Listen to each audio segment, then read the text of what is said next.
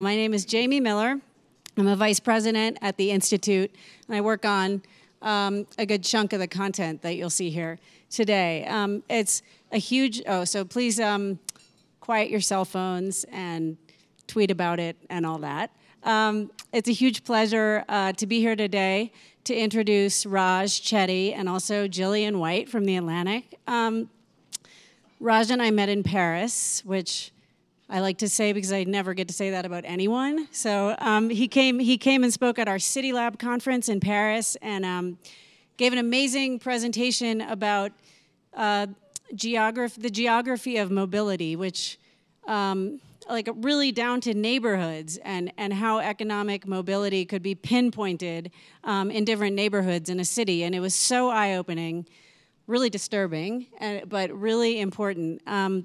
And he's here today to talk about restoring the American dream through big data. And what everybody should take away from this, if it'll become clear after he says it, is how everyone can be using, especially people who are working in government and the private sector and nonprofits, can really use data to empower their efforts for equity and more opportunity. So I really thank Raj for coming, finally, to the Ideas Festival. We're so glad to have him. Also, Gillian White will sit down with him after he gives a presentation. They'll sit down and talk, ask some questions, and then you'll have an opportunity to ask some questions as well. Gillian White is a senior editor at The Atlantic.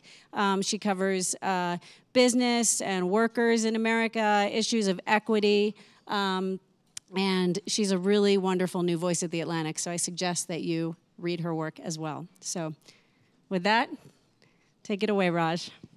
Thank you.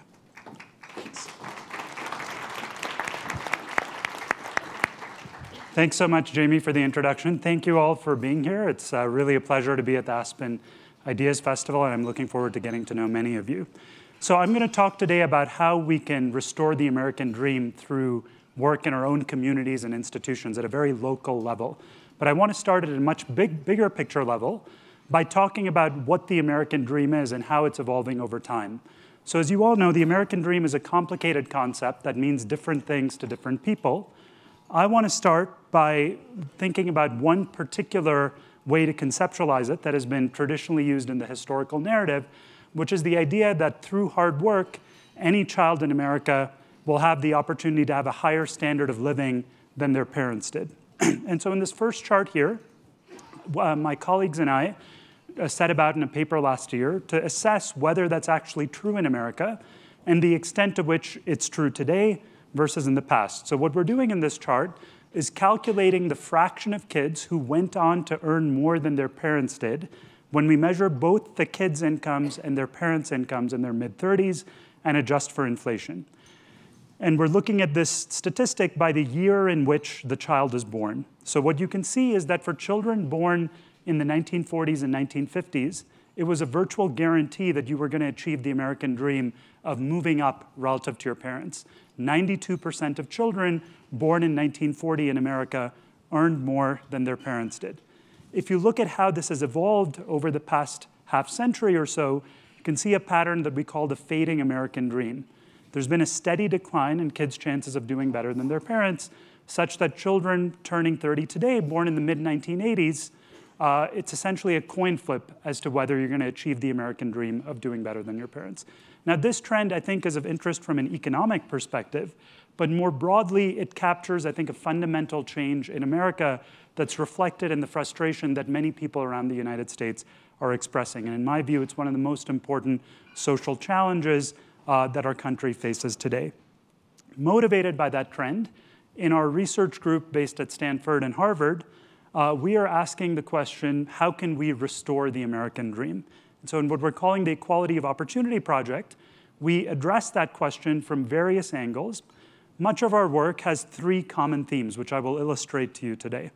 The first is to use big data to study how to increase upward mobility. You hear a lot about big data nowadays in the private sector, companies like Amazon and Google using large data sets to improve the products they offer. Analogously, my vision is that we can use such data to improve our understanding of key economic and social policy questions, like social mobility.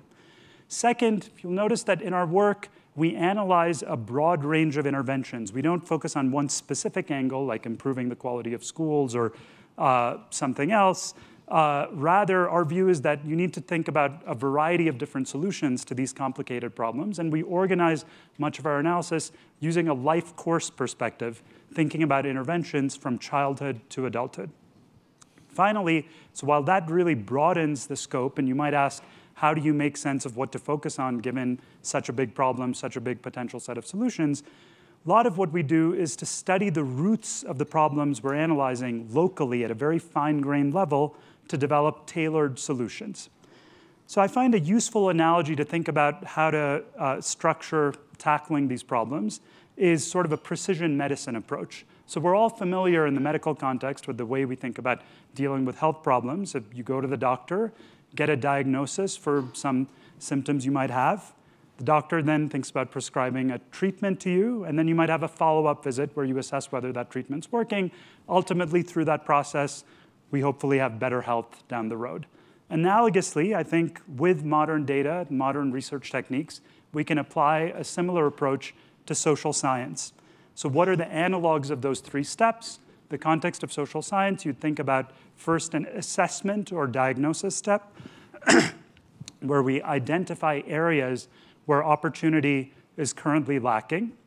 Second, we turn to policy pilots. So this is the analog of the treatment phase, where we work with local stakeholders, people in local government, housing authorities, colleges, schools, to develop targeted interventions. We then turn to an evaluation phase to assess whether what we did actually worked and disseminate those lessons more broadly in the hopes of achieving scalable policies to increase upward mobility. So what I'm going to do in the presentation this morning is give you a few examples of how we work through the sequence in the context of specific problems relevant for understanding upward mobility in America. And I'll start with the assessment phase by describing an analysis where we measure upward mobility across America using anonymized data from census and tax records that cover 20 million children linked to their parents. So basically all kids born in America between 1978 and 1983, that's about 20 million children. We're going to take their data using information from tax returns, connect them to their parents, and use that to analyze in a very fine way the determinants of upward mobility in the United States. Now, critically, we're going to assign kids to locations where they grew up and measure their average incomes and other outcomes in adulthood in their mid-30s. So I emphasize grew up there because I'm going to show you a lot of locational data in the next few slides. And keep in mind that the locations I'm referring to are where kids grew up, not where they currently live in adulthood. And that distinction will be important, as you will see. Now, the key innovation in what we're going to present here relative to existing information that those of you who work with these types of data would see from census data or things you see in the news, or just even anecdotally from driving around your city, you have a sense of which neighborhoods look better and which look worse. The key distinction in these data is that we are tracing the roots of outcomes like poverty and incarceration back to the childhood neighborhoods where kids grew up. So we're not asking where do high-income and low-income people live today. We're saying what are the places where if you grow up there, you're likely to do better or likely to do worse, which is really critical for understanding upward mobility across generations and economic opportunity. So let me dive into the data by showing you this map here first. So this map shows you the geography of upward mobility in the United States. Specifically, what it's showing is the average household income of kids whose parents earned $25,000, who were at the 25th percentile of the national income distribution. So think of this as the outcomes of kids growing up in low-income families. And what we've done is divided the US into 740 different metro and rural areas, take the set of kids who grow up in each of those areas, and compute their average incomes in adulthood, conditional on growing up in a low-income family. So start by looking at the scale of this map. Green colors depict areas with higher levels of upward mobility. Red colors depict areas with lower levels of upward mobility. You can see there's a really wide spectrum here, right? Even growing up in a family at the same income level, if you grow up in a place like Dubuque, Iowa, or actually much of Colorado here, you see really green colors. Kids who grow up in low-income families do really well there, earning something like $45,000 a year on average, which is quite high for kids growing up in low-income families. In contrast, if you look at places like Atlanta, Georgia, much of the Southeast, the industrial Midwest, see much, much lower levels of upward mobility, kids earning something like $25,000 a year.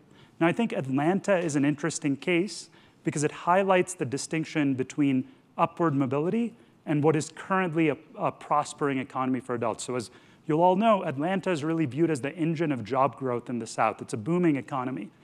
But on this measure, Atlanta does not look very good in terms of rates of upward mobility. So what's happening there is Atlanta is sort of importing talent from other places. Lots of people move to Atlanta to get those high-paying jobs, but the low-income kids who grow up in Atlanta themselves do not end up benefiting from that booming economy for whatever reason. And so that illustrates why it's crucial to focus on upward mobility separate from economic growth. Okay, so in this big map, you see the broad regional variation. The center of the country looks good in terms of upward mobility, some places on the coast and so forth. What I want to do next is show you that a lot of that variation remains, or actually even is amplified within our cities. So I'm going to take one example, showing you data from Seattle, which is where we've started to do this work. Later this summer, we'll be putting out analogous data for the entire United States, so you'll be able to see for every neighborhood in America, what does upward mobility look like? What we're doing in this map is showing you census tract by census tract. These are units of 4,000 people each, the same statistic that I showed you on the national map before. And what I want you to see here is notice the spectrum of colors and the range of variation is basically the same. In fact, it's larger within Seattle than what you saw in the nation as a whole. So you can go 1 mile away from the central district in Seattle, for example, and see much better outcomes for low-income kids growing up there. And so motivated by that, I want to now turn to how we can use these types of data for specific policy applications that try to increase upward mobility. So when we started to put out these types of data, started to get a lot of questions from housing authorities, whereas you might know we spend about $45 billion a year in the US on various affordable housing policies. And housing authorities approached us and said, can we use these data to identify where we should be building this affordable housing, where low-income families with housing vouchers should be living? So what we first did is just a simple assessment. Where do families receiving Section 8 housing vouchers from the government, rental assistance from the federal government, about 2 million families in the US who receive such assistance, where are they actually currently living in Seattle? So these dots show you the most common locations where families with housing vouchers currently live in Seattle. And what you can see is that they tend to be clustered in the red and orange colored parts of the map. They're not in the green colored parts of the map, which raises a concern. We see this not just in Seattle, but more broadly across the US. It raises the concern that we're spending all this money on housing vouchers, but families aren't actually using that expenditure to buy better opportunities for their kids. So a simple thing you might think about is, what if we tried to help the families receiving these housing vouchers move to areas that we see in greener colors on this map, where you see better outcomes? So for example, a place like Normandy Park that I had showed you before, which has better outcomes than the Central District, which is in a relatively red color on this map. So the first question you'd want to ask in assessing that type of moving to opportunity intervention is whether it's actually the case that if a child moves to a greener colored area on the map, you actually see better outcomes for that given child. Or is it just that the people who live in certain neighborhoods are different in certain ways from the people who live in other neighborhoods? So maybe neighborhoods don't actually have a direct effect on how well a given child would do. So to show you how we go about answering that question, imagine a simple example. So we've done large analyses of millions of families who move across neighborhoods. I'm going to show you the results of that analysis in the context of a simple example. So let's say we take a set of families that start out in the Central District, where we saw kids on average who grow up there in a low-income family have earnings of $29,000 in adulthood. Now imagine that those families moved to Normandy Park, which was in a greener color on the map, and let's look at their kids' outcomes based on the age at which they move, starting with children who move when they are exactly 2 years old. Okay, so what we're going to do here is look at a set of families who moved when their child was exactly 2 years old, trace that child forward using our data for about 30 years, look at their incomes in adulthood, And we see that child, on average, is earning about $37,000 in this example. Okay, so that's for kids who move when they're exactly 2. Now let's repeat that analysis for kids who move when they're 3, 4, 5, and so on. And what you see is a very clear declining pattern. The later you make that move from the Central District to Normandy Park, the less of a gain you get. If you move by the time you're a young adult, in your early 20s, you get essentially no gain at all. So there are 3 key lessons that emerge from this chart that I think are very relevant for thinking about policy intervention. First, it really matters where you grow up for long-term outcomes. Neighborhood environments really play a key role in determining upward mobility. Second, what really seems to matter is childhood environment, not just conditions in adulthood, not just things like labor market conditions or the availability of jobs, but rather something that's going on during childhood. And third, you can see every extra year of childhood matters for better outcomes. If you're in a better environment when you're 10 instead of 15, you continue to see significant improvements. So it's not just about the very earliest childhood years, which a lot of people focus on nowadays, but also about later years as well.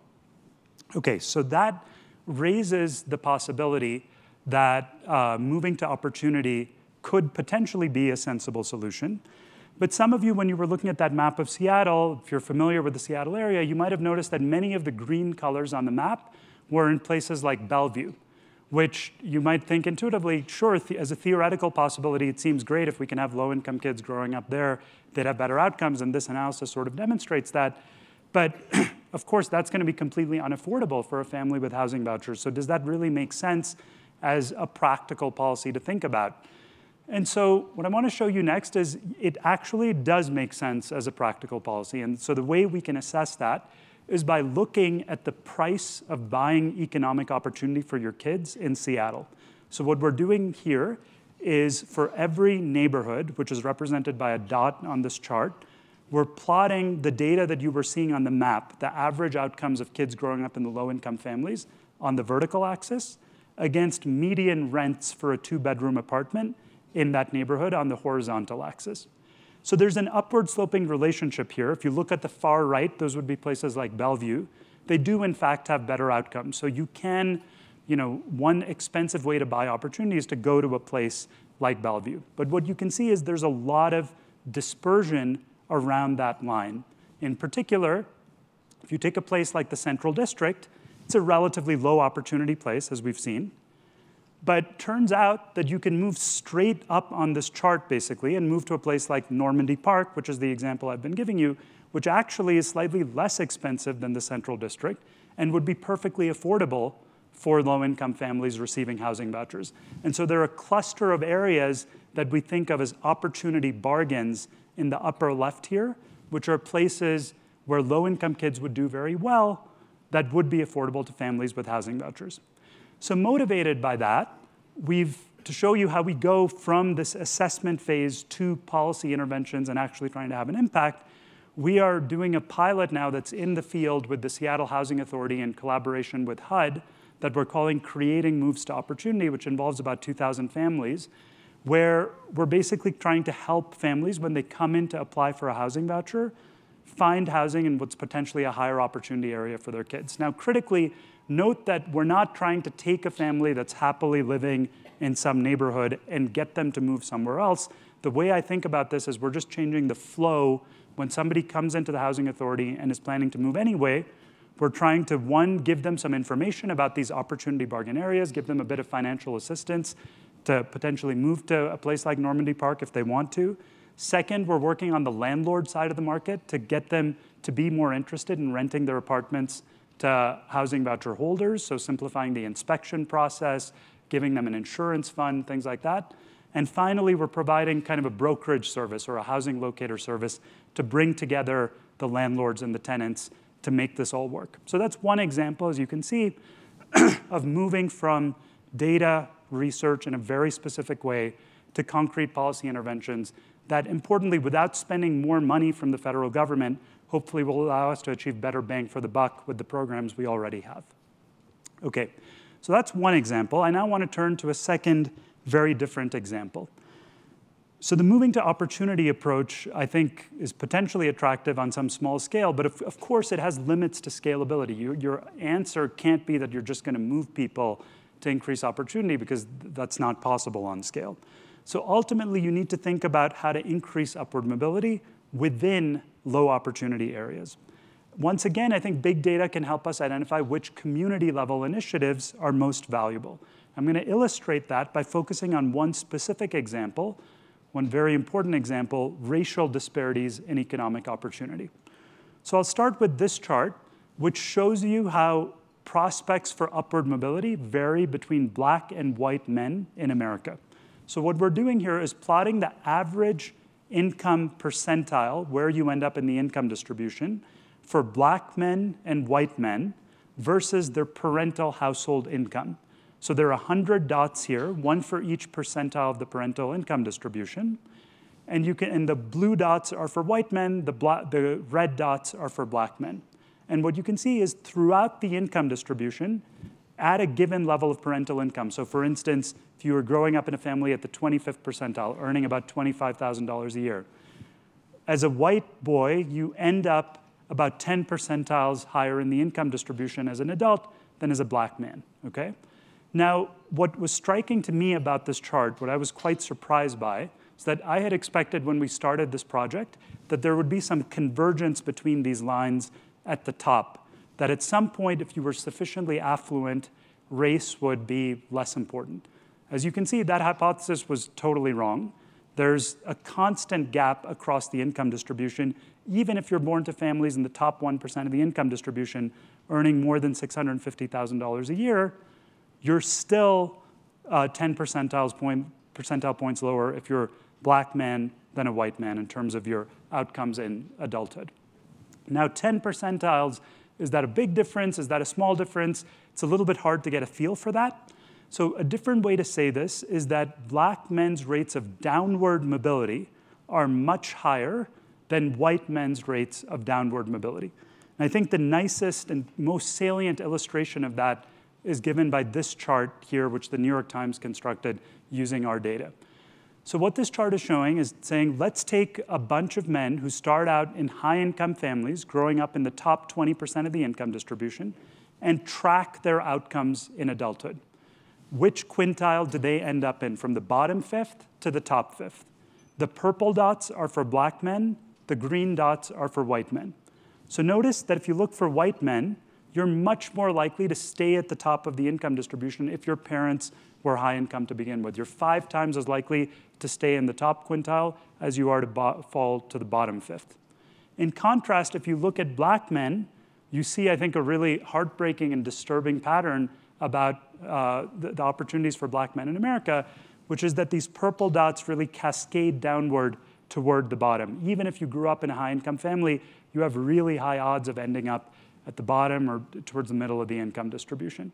So the way I think about it visually is if you think about achieving the American dream as climbing an income ladder for white Americans, it's more like being on a treadmill for black Americans. Even after you climb up in one generation, you end up falling back down due to structural forces such that you have to make the climb again. Now, that's the pattern you see for black men. The reason I started out breaking this down by gender is that the gender breakdown is extremely important here. If I repeat the same analysis I showed you before for women, you see a completely different pattern. In fact, conditional on parental income, at a given parental income level, black women have higher earnings than white women. The gap is reversed. And so these challenges in terms of rates of upward mobility and downward mobility are particularly strong for black men in America, which is something I think is important to pay attention to in the policy context.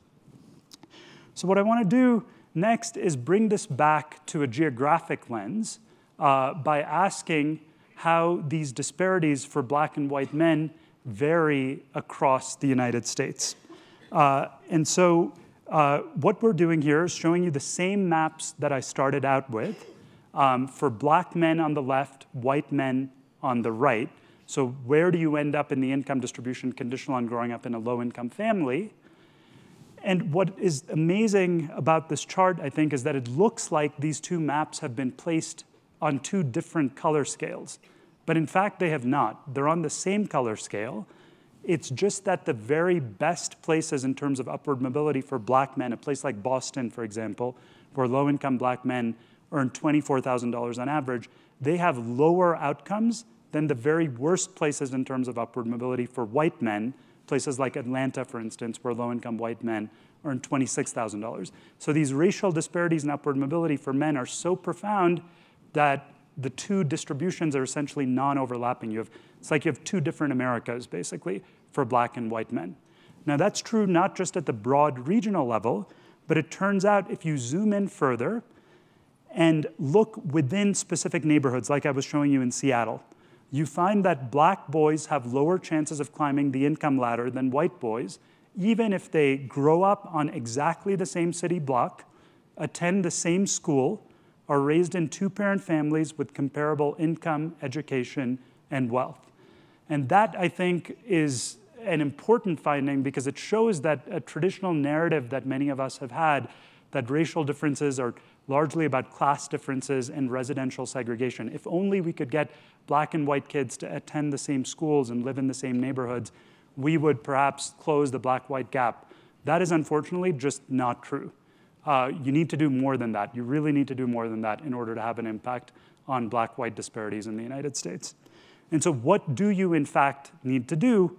We don't know the answer exactly yet, but we can give you some sense of the places we should look by looking at where we see bigger versus smaller gaps between blacks and whites in the United States. So we look across all these different neighborhoods in America and ask, are there some places where you see relatively good outcomes for black men? And it turns out, to summarize in a very brief way, there are basically three characteristics of places where you see relatively good outcomes for black men. First, those places tend to have low poverty rates. So that makes sense intuitively. They tend to be places that have good resources, good schools, things like that.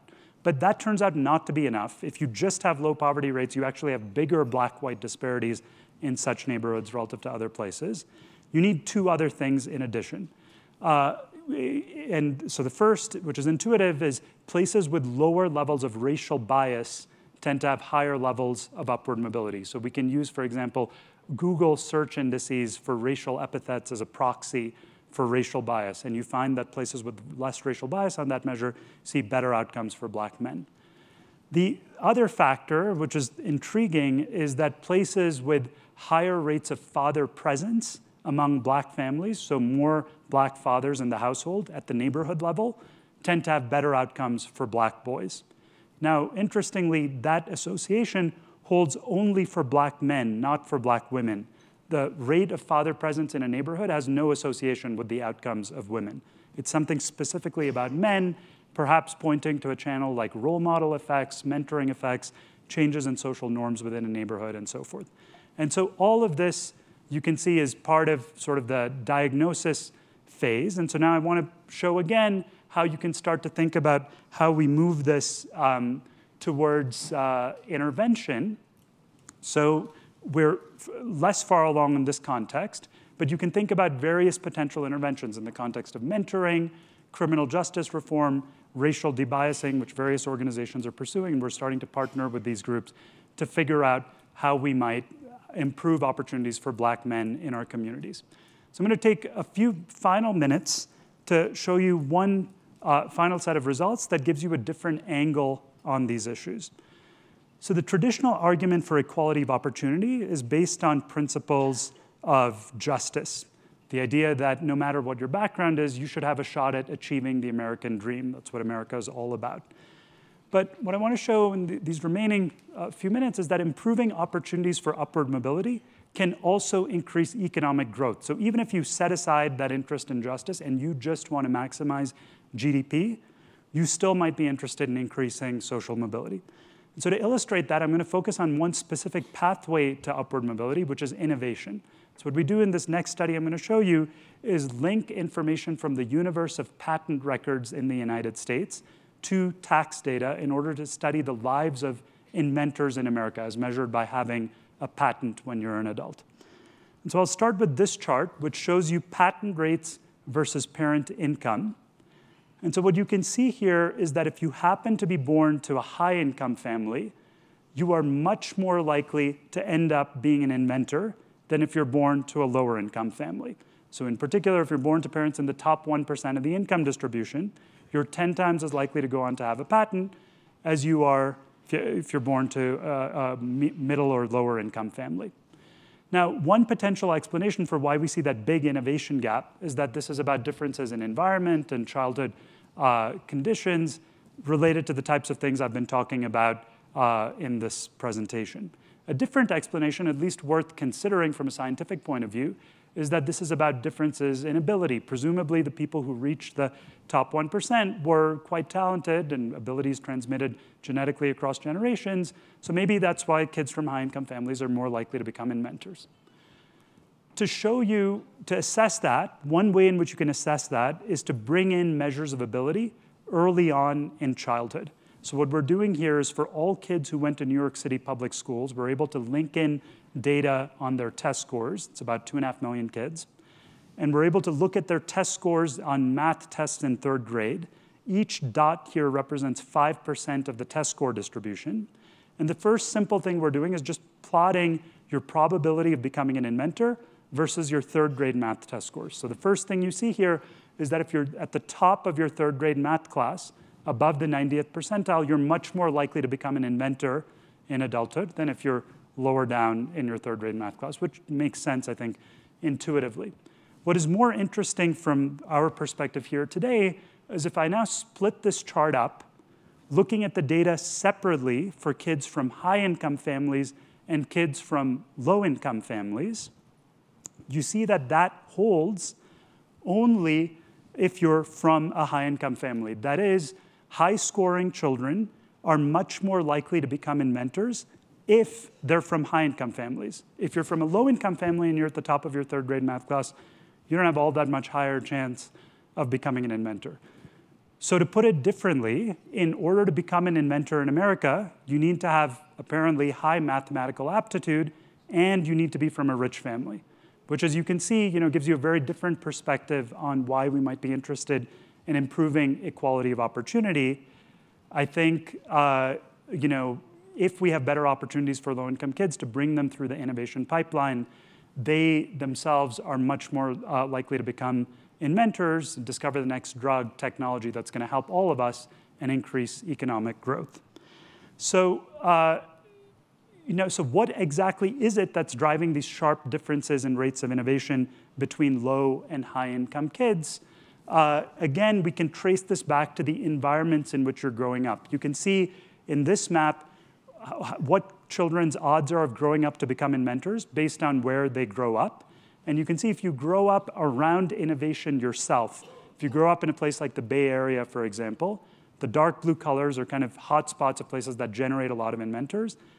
Places where you grow up around innovation or science, for instance, you see Austin, Texas being kind of an outlier in the South. Those kinds of places tend to produce a lot of inventors. And more generally, building on analyses like these, we see that kids who are exposed to innovation when they're growing up are more likely to become inventors. And that's what drives a lot of that gap that I was showing you between low and high-income kids. Low-income kids are just much less exposed to innovation while they're growing up than high-income kids. One particularly salient depiction of that is if you look at differences by gender. We see that these exposure effects actually operate on gender-specific lines. So if boys grow up in areas where a lot of men are inventors, they are much more likely to go into innovation themselves. If girls grow up in areas where a lot of men are inventors, that has no impact on their probability of innovation. However, if they grow up in an area where there are a lot of female inventors, they're much more likely to become inventors themselves. So again, you see childhood environment really matters in these specific ways that drives these outcomes we really care about in the long run. So let me conclude on that by saying, here's kind of a summary of why this matters. If women, minorities, and children from low-income families were to invent at the same rate as high-income white men, the innovation rate in America would quadruple with potentially commensurate effects on economic growth. And so this really matters not just from the perspective of justice, but more broadly, I think, for all of us. So let me conclude by coming back to the chart I started out with on the fading American dream.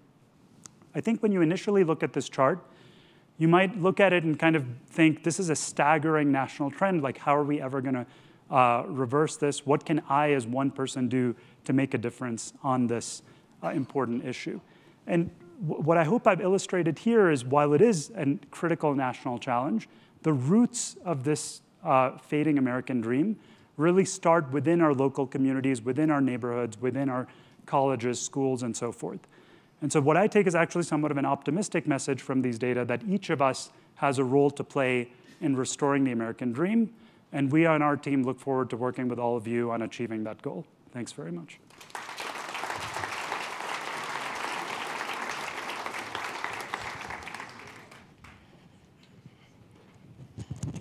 So I want to start kind of where you left off in your presentation. And I think you got at this with your second to last slide. But what is the thing that America is losing if we don't solve this mobility problem? Why is this the thing that you care about the most?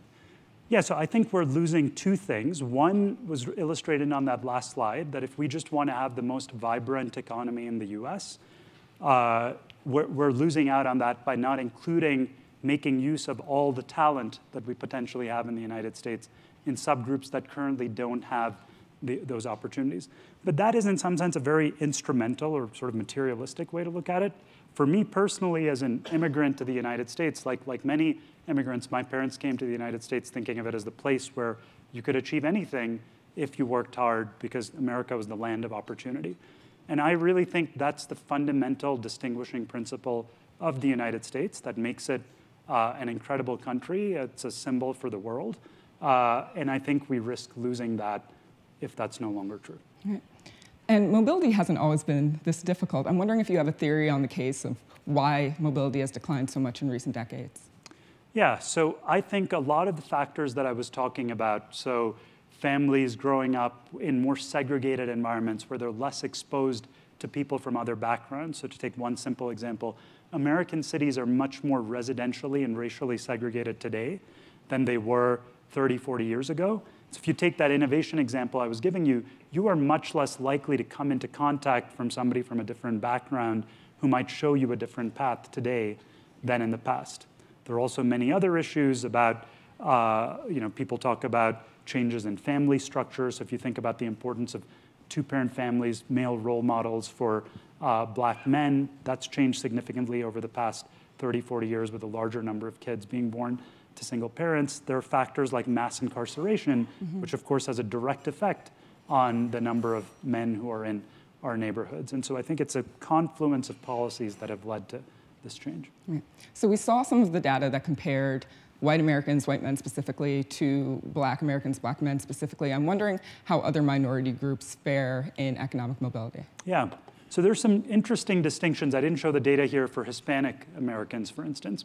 So Hispanic Americans at present have similar incomes to black Americans, right? Their average income levels are fairly similar. But what is striking in the data is that Hispanic Americans have very different rates of upward mobility. They have rates of upward mobility that are fairly close to those of white Americans. And so based on that analysis, we predict that within a couple of generations, for Hispanic Americans, and I should emphasize here, we're only looking at documented authorized immigrants. We're not looking at unauthorized immigrants in this analysis. Among the subset of authorized immigrants, we find that for Hispanic Americans, rates of upward mobility look fairly similar to those of whites, and so they will close a lot of the income gap relative to whites across generations. In contrast, quite unfortunately and disturbingly, black Americans are not on a trajectory to close the income gap at all. They're sort of stuck in place because they have much lower rates of upward mobility than white Americans. So I'm wondering how you answer this question, or how you would address people who say, for instance, I have a child who goes to a really good school, and there are several black or Hispanic kids in their school, and I think that they'll grow up to be just fine. I think a lot of people have anecdotal evidence of minorities who have grown up to do very, very well for themselves, and then they see something like this, down to the level of if you go to the same school, you're in the same neighborhood, those gaps are so huge. And I think it's really hard for people to square that difference between what's happening in their lives and what your data says. Yeah. So I think it's important to note that for any one child, there are lots of black kids who do end up doing really well, right? So this is not some deterministic thing that's telling you about the fate of all black kids, but it is telling you about averages in a very important way. And averages matter from a policy point of view. If you think about what we're trying to achieve in the American economy, averages are what matter there, not one exceptional story that you might be aware of. And I completely agree with your reaction, Gillian. You know, the finding from what I've presented, the context of racial disparities, that I think even my own academic colleagues who are familiar with our research and trust the analysis we're doing, they just have the reaction that I just can't believe that for kids who go to my son or daughter's school, have exactly the same resources and so forth, I just find it unbelievable that they have such different outcomes. But that is simply a fact in the data. That's just the reality, and I think we have to confront that and figure out what we do about it. So I have a few more questions, but I do want to let you know that we're going to leave plenty of time for audience questions. So start thinking about them now, and when I come to you, just get those hands up high so our mic runners can see them. So one of the things that I find really interesting about your research is that the suggestion that you make isn't to take people who live in impoverished areas and necessarily move them out to better neighborhoods. It is to work on improving the neighborhoods and the opportunities where they are. I think one of the things that I find interesting is that on the ground, sometimes that leads to displacement and gentrification, and then those same exact people cannot benefit from the neighborhoods they've been living in for a really long time. So I'm wondering if you have been thinking about ways to square that. That's a really good question. So, you know, one of the projects we're working on at the moment is trying to understand the dynamics of gentrification and how you can basically preserve opportunity in a neighborhood while you're trying to preserve affordability of housing while you're trying to increase opportunity. So are there mixed income housing developments, for example? Is there sort of a tipping point where if you go too far, you can no longer actually preserve that equilibrium? I don't have, you know, kind of a scientific answer for you. My sense from looking at the variation in the data is that there are some communities where this occurs, where you see integration, where you see better outcomes for low-income kids, and you see kids of different backgrounds living together. One encouraging thing to note there is often people, higher income families, are worried about these types of efforts, both moving to opportunity and investing in place, because there's a concern that, oh, more integration might be good for lower income kids or minority kids, but maybe my kids are going to be affected by that and are going to pay a price, and maybe I don't at an individual level want to support that. Turns out when you look at the data, more integrated cities are better for lower income kids, but they're not actually worse for higher income kids. And so that at least I think is an encouraging sign that we'll be able to figure something out. Right. And I'm wondering how the US stacks up when it comes to economic mobility against other developed nations. Yeah, so the US at present does not look great, honestly, in terms of rates of upward mobility compared to other countries. The term the American dream actually I think is sort of a misnomer at this point. As an immigrant or as a low-income kid, you would have better odds of climbing the income ladder if you were growing up in Canada than if you were growing up in the United States. And I think when you look at some of these factors in terms of the environmental context in which Canadian low-income kids are growing up, quality of schools, mentors, peers, and so forth, you can start to understand why that might be the case. But I think there's work ahead in the US to restore that name. All right. We want to go to the audience and make sure you guys have time for questions. Seeing one there and one there.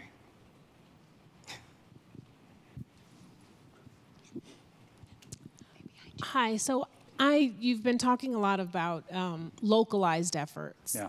And I was wondering if you could share, maybe from a little more of a macro level, maybe what states can do to impact this kind of change, because they generally are taking in lots of data and sort of siphoning it out. But if you could just sort of share a little bit about how states can be part of this. So thank you for that. I mean, in emphasizing the local, I certainly didn't intend to mean that state or national level policies don't have a role to play. I absolutely think they do. A lot of these things, so take the example of housing, for example. Zoning laws play a really big role in restricting access to opportunity, basically.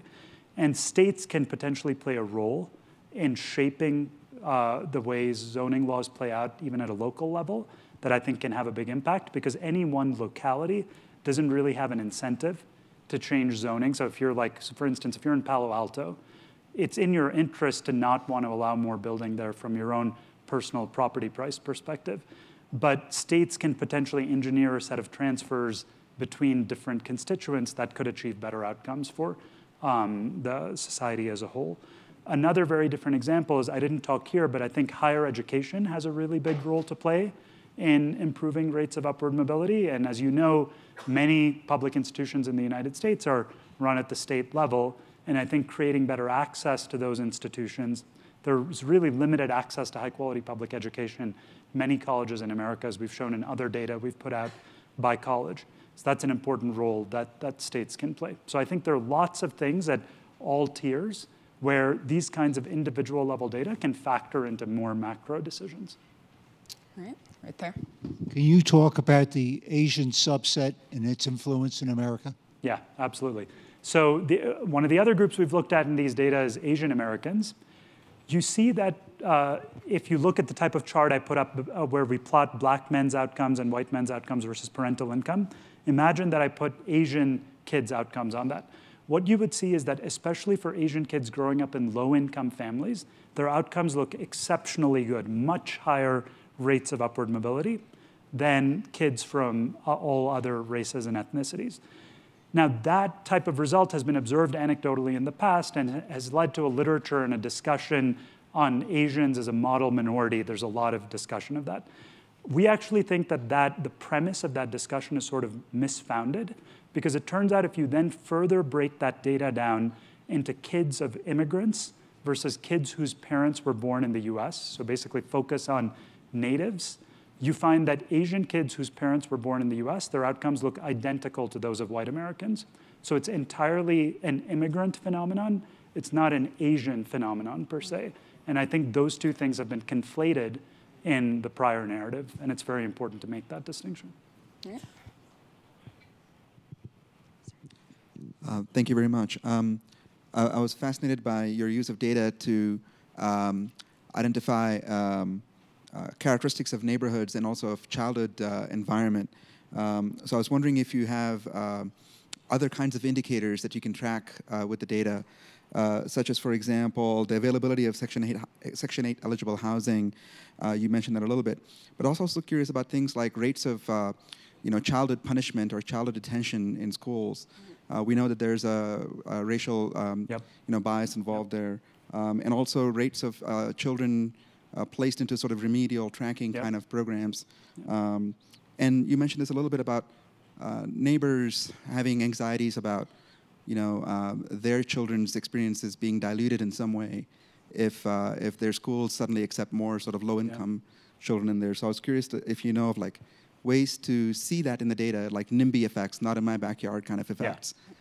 So curious to know how you're collecting that kind of data or analyzing that data. So these are all great suggestions on additional data that can be overlaid on these types of data. So that's precisely why we've already put out a lot of these data publicly at a more aggregated level by county. But in a couple of months, we'll put out by census tract information for all places in the United States. And then we hope other users will be able to take data you might have in your school district, in your state, in your community, overlay that with a very simple tool we're developing to put these data together to do the types of analyses you're describing, and we hope to be doing more of that ourselves. To give you one example of sort of factor that emerges from that kind of analysis that I haven't talked about here, if you look at measures of connectedness of communities or social capital, those end up being really strong predictors of these differences in upward mobility. And we're currently trying to use social network data to figure out how to quantify connectedness more precisely, figure out which subgroups and which places are disconnected at the moment, and how you might create greater connection. So I think there's a lot to do in collecting those types of data. Also on the NIMBY type front that you described, we don't have anything yet, but I think there's more coming in that vein. I think there was a question right there. It appears that the macro economic trends are driven by effectively black male downward mobility, which appear to be caused by racial discrimination in the local geography as well as lack of father in household. Is there correlation between racial discrimination and lack of father in household? Have you been able to suss that out? Yeah. And then the second question would be, if you were to negate those two factors, how much of the gap would be closed? Yeah. So on the racial discrimination and father presence, those two things are correlated, but not super highly. So you should really think of them basically as two independent explanatory factors. To some extent, they are correlated, right? So things like mass incarceration, for example, are higher in places with, so incarceration rates are higher in places with more racial discrimination, which then creates a link with father absence. So there are connections between these things, but they play an independent role. If you equalize those two factors, let's say you could look at the small set of communities where you have a high rate of father presence among black men, you have low levels of racial bias, low poverty rates, that's something like 3 or 4% of neighborhoods in America, really a sliver of places. So you think about certain places in Montgomery County in Maryland, for example, areas near Silver Spring and so forth. In those places, I would say the gap is 70% smaller than what you see nationally. So it's quite a bit smaller. It's not totally closed, but it's substantially smaller, which is why we think it's worth paying a lot of attention to those factors. We don't know, to be clear, that exactly how you change those factors. So there's a lot of work to be done on figuring out interventions, but we think it's a good place to look. All right. And I think we have time for one final question. This one right there in the back. I was wondering if you looked at life expectancy here, because one of the big differences between 1940 and today is that the average man in America had a life expectancy of 62 at 40, and today it's 80. What role does that play? I'm wondering if you looked at defining the American dream in other ways besides a point-in-time income like net worth or standard of living. Yeah. So we've actually done some separate work on life expectancy in a paper published in the Journal of American Medical Association a couple of years ago. And the fact that, so one of the key things that emerges from that analysis is the fact you described about increasing mean life expectancy. Turns out, especially in recent decades, that the increases in average life expectancy that we're all familiar with are entirely driven by the rich living longer. Low-income Americans are not living longer. In fact, the lowest-income Americans actually are living shorter lives today, on average, than they were 15 years ago. Part of that has to do with the opioid crisis and other things you hear a lot about. And so I think you're absolutely right that these results that I've been focusing on a very specific economic measure of income, they're manifested in a much broader set of outcomes. I think we'll be able to measure those more precisely going forward. We have done some work on life expectancy, and I think that illustrates, I think, the gravity. And coming back to your earlier question, Gillian, why do we care about all this? This is really fundamentally about life in so many dimensions, not just how much you earn. All right, and I think that's where we need to stop. Everyone, please join me in thanking Dr. Chetty.